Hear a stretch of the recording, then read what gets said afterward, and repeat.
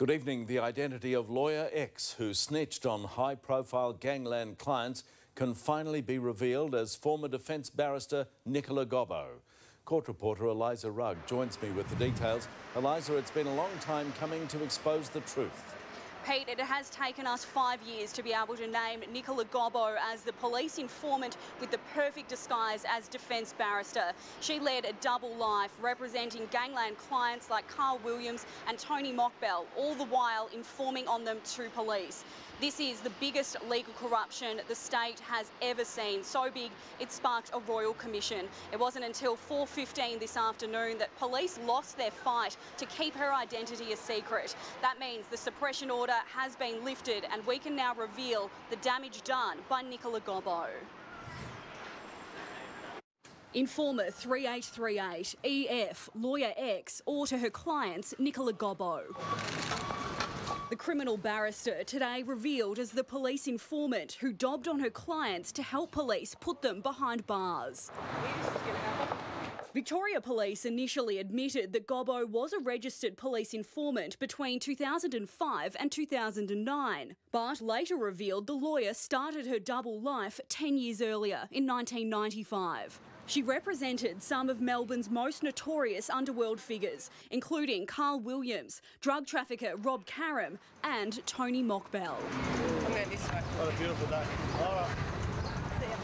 Her role as a human source may have led to at least 386 arrests and convictions. Now, this should not have occurred. We want to know how it did and exactly what the impacts might be. For the journalist who broke the story, it's been a 5-year battle to reveal the biggest legal scandal in Victoria's history. There are people out there who may not know that their cases have been tainted, or in fact that their court cases were somewhat of a fraud.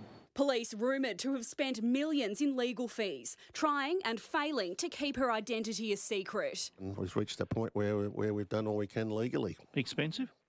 Yeah, expensive. The High Court ruling the integrity of the criminal justice system comes before keeping the mother of two anonymous. We're still concerned about the safety of the person. Nicola Gobbo's actions have sparked a royal commission into the management of police informants. Were fundamental and appalling breaches of EF's obligations as counsel to her clients. And the blonde barrister was not the only one betraying her client's trust. As well as Nicola Gobbo, 7 other legal professionals were listed as police sources. A court clerk and a legal secretary were registered informants. So was mafia lawyer Joe Aquaro. He was executed by a gunman outside his Lygon Street cafe in 2016. Others were on police files or considered community contacts, including a company legal secretary, a solicitor, a former lawyer and a self-proclaimed legal advisor.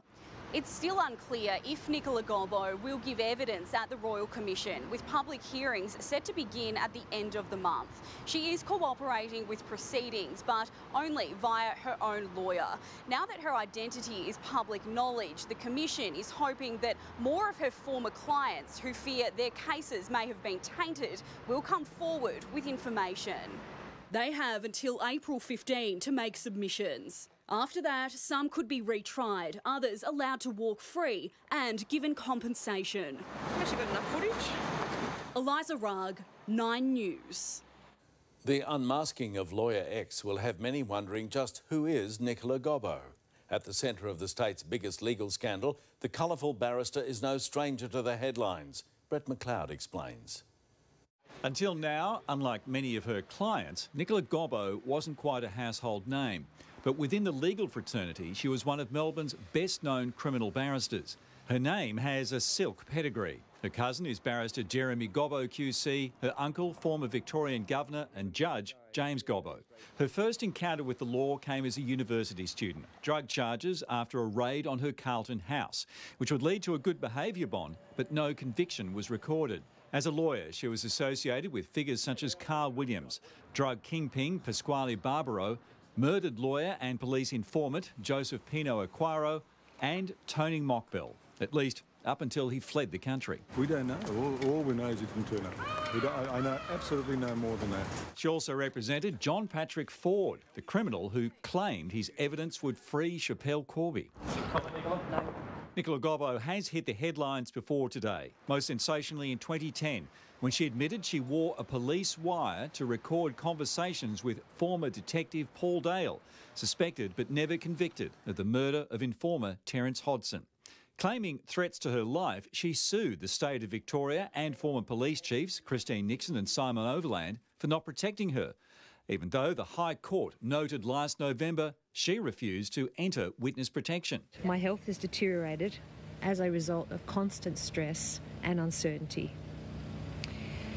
I remain in fear for my life since agreeing to give evidence for Victoria Police. She received a payout of more than $3 million. Just 6 months ago, Nicola Gobbo received a Premier's Award for volunteering at a Brighton childcare centre. She was the victim of a suspected targeted attack when her BMW was set on fire in South Melbourne. She's battled ill health, suffering a stroke in 2004, as well as fighting cancer and major depression. More happily, she became a mother in 2013. And now, Nicola Gobbo is a household name, although probably better known by her alter ego, Lawyer X. Brett McLeod, 9 News.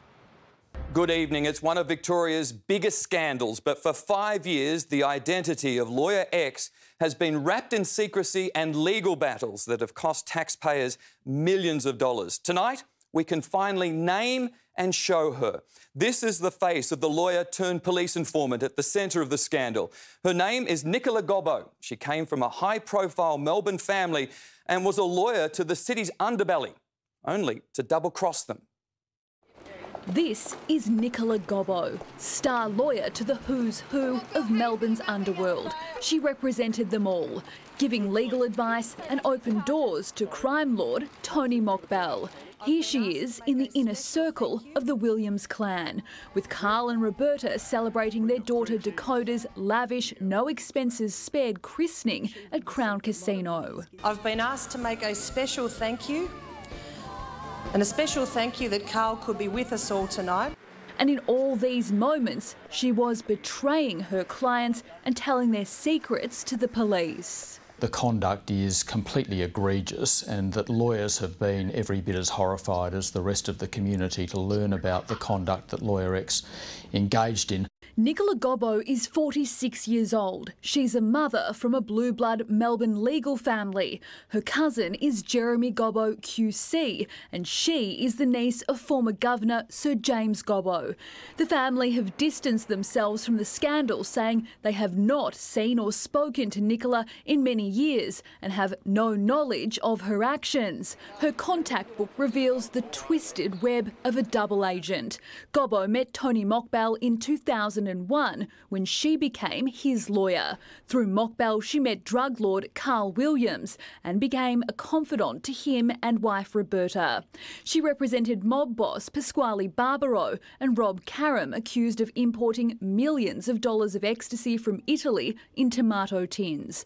Gobbo and murdered mafia lawyer Joe Aquaro, who was also ratting on his clients, worked side by side. She helped him represent jailed Calabrian mafia boss Frank Medafri. The whole time, Gobbo was dobbing on them, feeding information to Simon Overland, the head of the Piranha Underworld Task Force. Victoria Police have spent millions of dollars trying to keep her identity suppressed, the Chief Commissioner fearing for her life. We've taken it through that legal process, a long legal process, and we've sort of lost every step of the way. But the Director of Public Prosecutions had already informed all her clients that she was a snitch. Since 2014, Herald Sun journalist Anthony Dowsley has been fighting to reveal the truth. Well, the wider implications is that this is going to be very costly. There will be people that possibly should not be on the street back on the street. That's almost a certainty in some cases.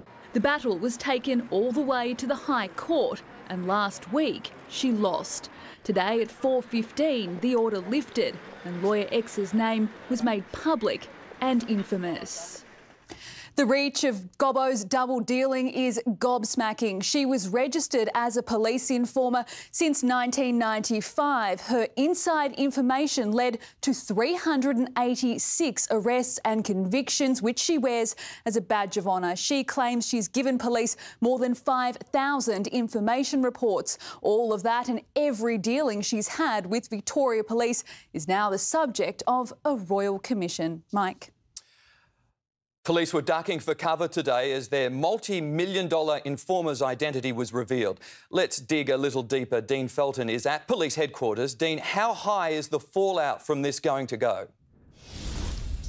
Well, Mike, the police, of course, did their very best for the best part of 5 years to keep the Lawyer X affair secret in order that they could protect their informant. But with that battle now lost, questions will be asked about how they came to engage a top criminal lawyer who was at the time acting for the biggest names in Melbourne's underworld. Christine Nixon was the Chief Commissioner at the time, but it was the man who succeeded her, Simon Overland, who was tasked with dealing directly with Nicola Gobbo as a registered informant.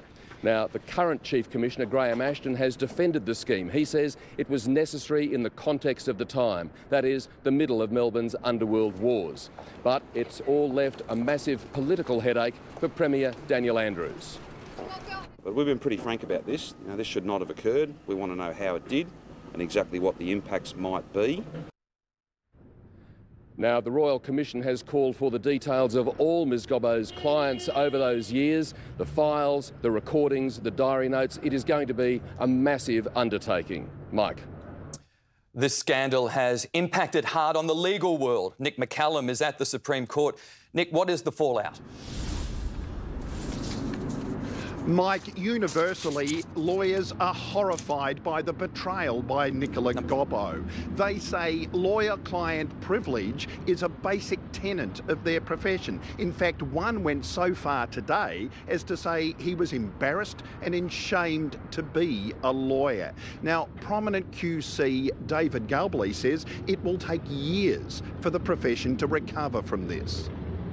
Certainly it will take a long time to look at each conviction and determine whether it should stand or not stand. And if the conviction doesn't stand, it may go back and we may have a retrial. I can understand the members of the public saying that they don't trust the system. This is a massive breach of trust. The Royal Commission into the scandal should start hearing from witnesses in about a month, and only then will we start to understand the full scale of the damage, and Nicola Gobbo will be called to testify. Mike.